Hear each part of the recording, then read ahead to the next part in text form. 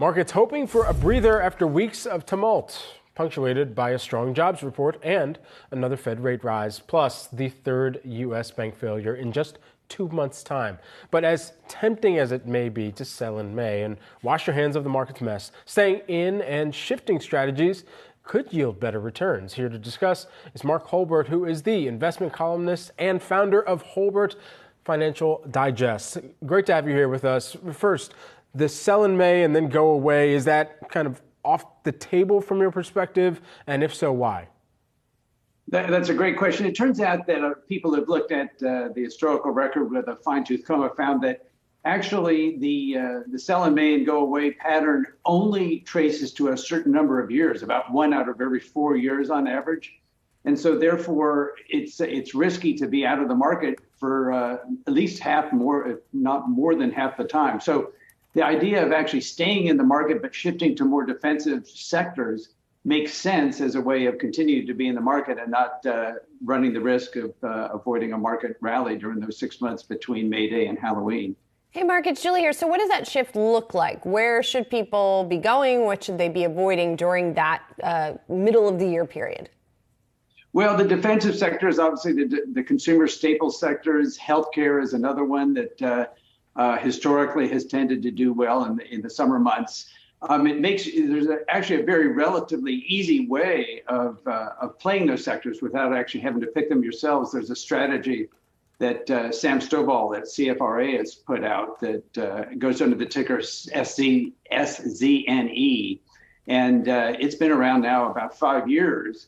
And basically, it does the switching for you. So on May Day, it automatically switches to those more defensive sectors, and then back into the more aggressive ones on Halloween.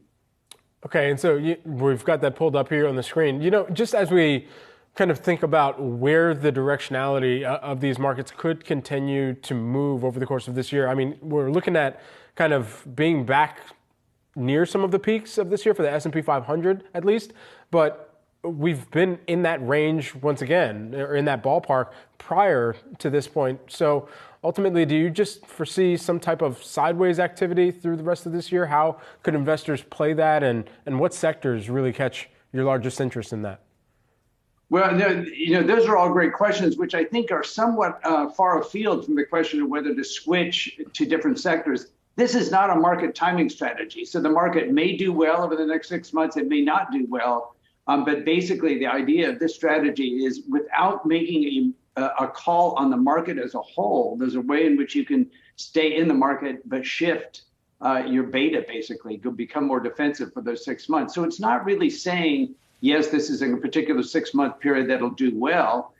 If you look back historically, though, more than half the summer months are actually good ones for the stock market. So if you take the more traditional sell in May and go away strategy, you're ending up giving up quite a bit of upside, even though you will avoid those market downturns that are on average about 1 out of 4 times. And it sounds like that this strategy bears fruit over multiple years, right? In other words, it doesn't make sense necessarily to just laser focus on doing it in a particular year, but rather doing it cumulatively.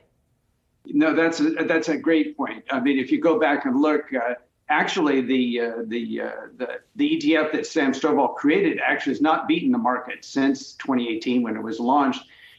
S&P has back tested and back calculated what the return would have been back to 1990, I believe. And over a 20-year period, it actually has beaten the market. So if you look at those historical precedents, what it suggests is that this is a long-term bet. So you're not necessarily making a bet in any particular year about the direction of the market. So this is one of those things like being a card counter in blackjack. You can't expect to win every round, but by getting the odds increasingly in your favor, that over time you'll end up winning. Mark Hulbert, who is the investment columnist and founder of Hulbert Financial Digest. Thanks so much for taking the time here today. Appreciate it. My pleasure.